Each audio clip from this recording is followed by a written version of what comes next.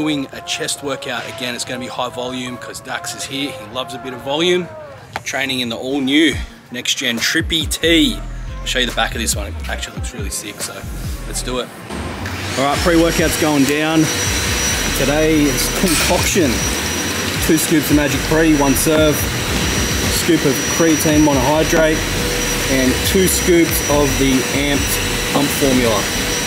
You guys know we love to train with a pump formula because the more blood you get into the muscle, the more nutrients, the more growth, and we're all in the gym to get a pump anyway, so if you aren't training with a pump formula, what are you even doing? Yeah, we're doing another volume workout, high volume. Yeah, chest. Just 1 scoop for me today. Oh, really? Two scoops of pump. Yeah, just don't need that much caffeine right now. Nootropics will get me through. Beauty. All right, go. Smash this down and get into it. All right, exercise 1, we're gonna start on the good old Smith machine. We're gonna do Smith machine, incline bench press. I like the Smith machine because it takes out any of that balancing that you have to do sometimes on the bench and allows you to really focus on pushing with your chest and engage in the muscle that you want to engage instead of just sort of wrestling with the weight. It's a safer way, I'd say, to bench. And we are going to do high reps, so I'm guessing this is probably going to be what, 3 sets of 25. 3 sets of 4, this is the first set. 4 sets of 25, same as last time. I'm going to show you a little trick. If you guys don't follow our socials, little trick to get the bench in the middle of the Smith machine every time, and it's as simple as this. Take the weights off the Smith machine, unrack the bar, drop the bar on the bench, and then line it up with the little markings so your bench is directly in the middle. Simple as that, instead of trying to like juggle and figure out which way the bench has got to go, and you lay down and one side's crooked, the other side's straight. Nice little trick. Drop the bar straight on the bench, line it up with the middle, and away you go. All right, so same as our shoulder video. If you haven't watched it, the link's below. First exercise and first set is always going to be what we call a feeler set. It's a lighter weight, so this is only 10 kilos each side, plus the Smith machine obviously takes some resistance out. And all we're doing is introducing the weight to the muscle. We're letting the blood start to flow into the muscle, loosen everything up, getting the mind into training mode, and starting to really put ourselves where we want to be in terms of training, so then we can start to increase the weight and our body and our mind is ready. Right, so this will be the first set. So set 1 of 4, we're going to be doing 25 reps. Now what you see is a lot of, especially new guys to the gym, they'll find it hard to actually engage their chest, and they'll find that they'll load up either too much weight in the bar and end up using majority shoulder and no chest. You see that when they sort of curve their chest over and it's all shoulder. A little tip, and I'm sure you've probably heard it before, everyone will talk about it, is imagine when you press up, you're trying to make your biceps meet each other at the top. And what it will do is it'll help activate and squeeze the top of this chest. Because essentially, what you're trying to do is further extend those biceps up instead of pushing with your shoulders. One other thing. Yep. Powerlifters do this very well. Bodybuilders always don't do it. Is when you're on a bench, just on flat press, incline, whatever, plant your feet, right? That way, when you're pushing, push up through your heels and use your strength. How many people you see do this? They tap their feet when they're doing a press. Puts everything in line. So just plant your feet first and lay back. So you've got that nice balance without your feet wobbling side to side. Like I said, powerlifters do it properly. I guess the other thing you should mention on that is with your chest, I'd say almost any exercise, doesn't matter if chest, it's back, whatever, chest always stays up. Chest up, head up. Like I said, powerlifters, they're all there. I'm no powerlifter, but you watch their feet planted and push up. Same thing with this, we're just repping it out. Yeah.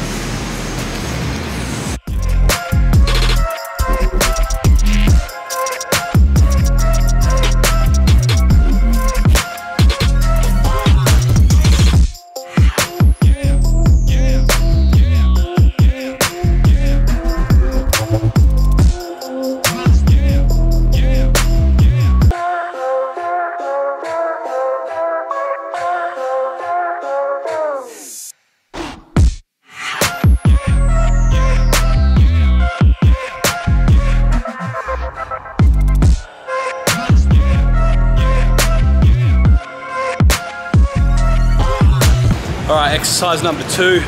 We're moving on to the seated pec deck, seated chest fly. If you don't have one of these in your gym,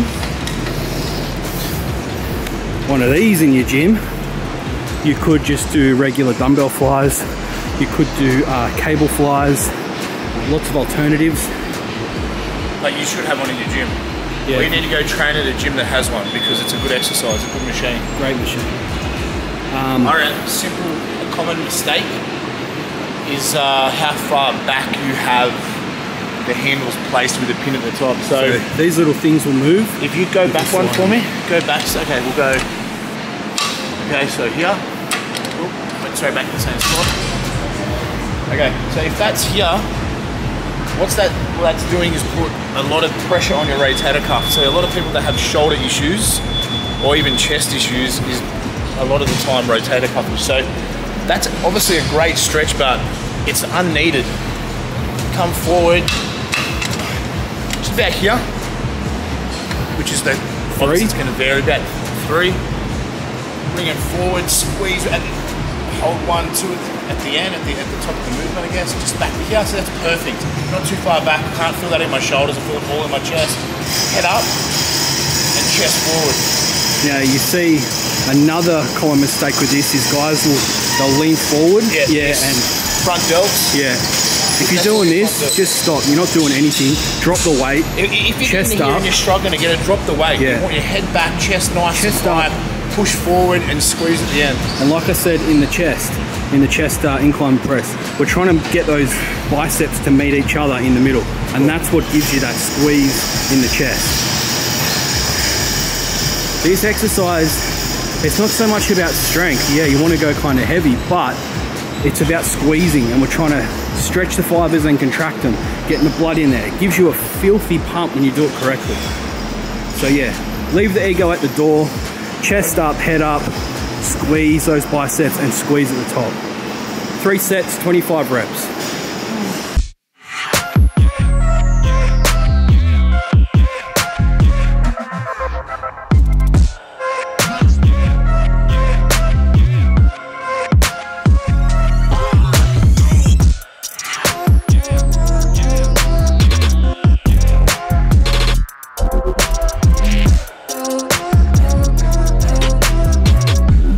Everything all in the chest, absolutely.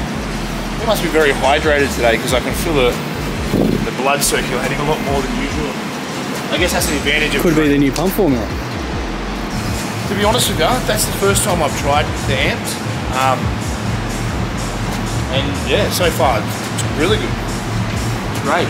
So you got to remember with your chest, the range of movement, a lot of machines will kind of either stop and not let you come right across, or some of the fly machines you can't really get right across your body either. So your chest range of movement and the activation can come all the way across your body like this, and it's where you can kind of activate the most amount of fibers as well. Same with your press, like sometimes obviously on the Smith machine you're limited, you can only go in a certain plane of motion. That's why sometimes dumbbells are really good for a bench press, incline and flat. But this exercise here, which we're going to show, is a little tweak to an incline press, which allows you to bring the weight across the body and activate all the fibers. So Dax is going to sit down and give us a little demo. If you've ever trained chest with me, you know we've always thrown this in. I reckon it's such a good way to isolate your chest on a compound movement, obviously. But it's a small movement. From here. Okay, so first, this is how you'd actually, this exercise and how this machine's put together is meant to be, yeah. So obviously the common way, straight up, which is obviously your upper chest, is what we're trying to do, right? But what we're gonna do is turn to the side. We wanna come perfectly side on, arm tucked under here.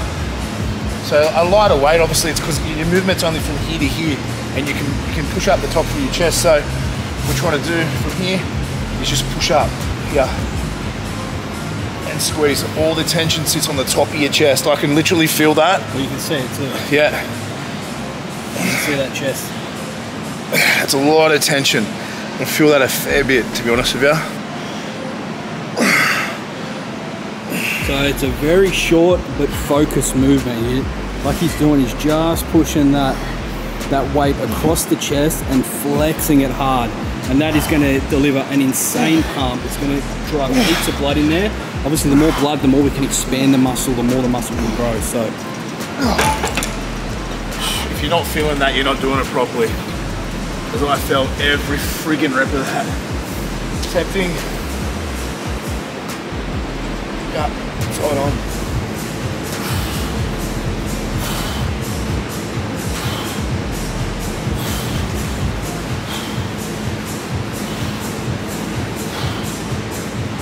A little trick as well is touch the muscle that you're trying to activate to make sure it's getting activated. Yeah, that's. And if it's not, very true.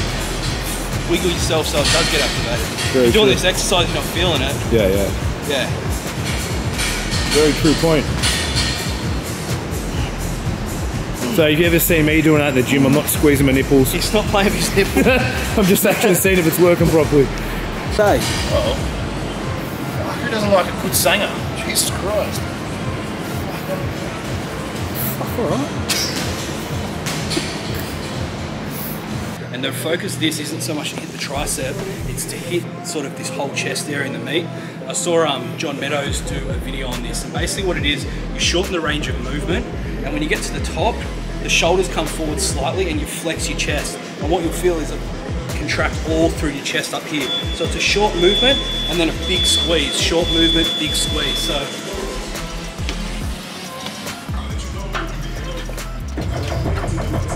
I've got my knees right on the end of the bench. I'm slightly leaning forward.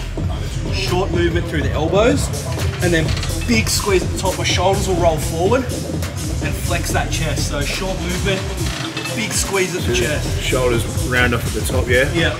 Big squeeze. Yeah. I'm always trying to get my shoulders to meet in the middle. Yep.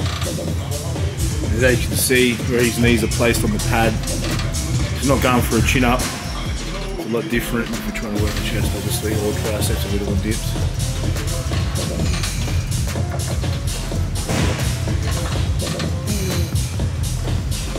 Nice and controlled as well. Always control this one, yeah. Not springing out of it. Taking extra care of the shoulders. And when you do it correctly, you'll feel just this crazy pump through the middle, sort of inside of your chest. So give it a whirl. I'd probably mention too, maybe a lot of people don't really know how to use these assisted chin-up / dip machine. The lighter you go, the harder it gets. So essentially each one of these weights will either add or take weight off your body weight. So to make it easier, you would go heavier down the stack, as funny as it sounds. To make it harder, you'd go up the stack. What we're doing, 15 big squeezes on this chest focused dip. Then we're supersetting it with 15 of these cable fly crossovers. Again, really focusing on targeting that chest. Big squeeze.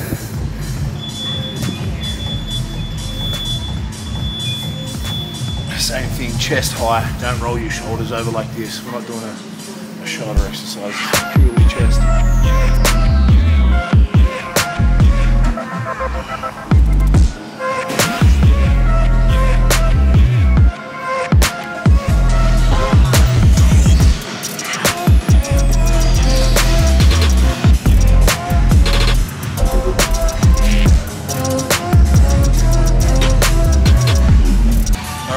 That is our high volume chest workout in the books. Hope you enjoyed it. Dax? Righto, that was a really good workout. I trained chest actually 2 days ago, so it was sort of sore before we come in here, but it feels great. It feels good. I also wanted to say, when we film these content, these videos, we're actually doing the full workout. We're not doing one set and bailing on just for the purpose of the content. True? Because I do see a lot of people filming a workout where they'll just do one set, bang, the next one. We're actually doing the full workout. Yeah. So we get the full contraction of using these products, and see that's why we can obviously come back to our customers and say, how'd that go work with the chest workout? And I'm going to rate that amped pump formula a good 8.5 out of 10. The flavour was mad. Yeah. What flavour? The Jawbreaker. like a gobstopper. Yeah. Yeah. It tasted insane. Yeah. It was amazing. So yeah, all those products are available on our website and in all our stores. If you liked this video, drop a like below. If you hit the subscribe button for us, that would be amazing. And yeah, if you like the video, share it. Leave a comment for us if you want to see a particular workout or challenge or something filmed. Let us know in the comments below and we'll get it done. Until next time, see you in the next video.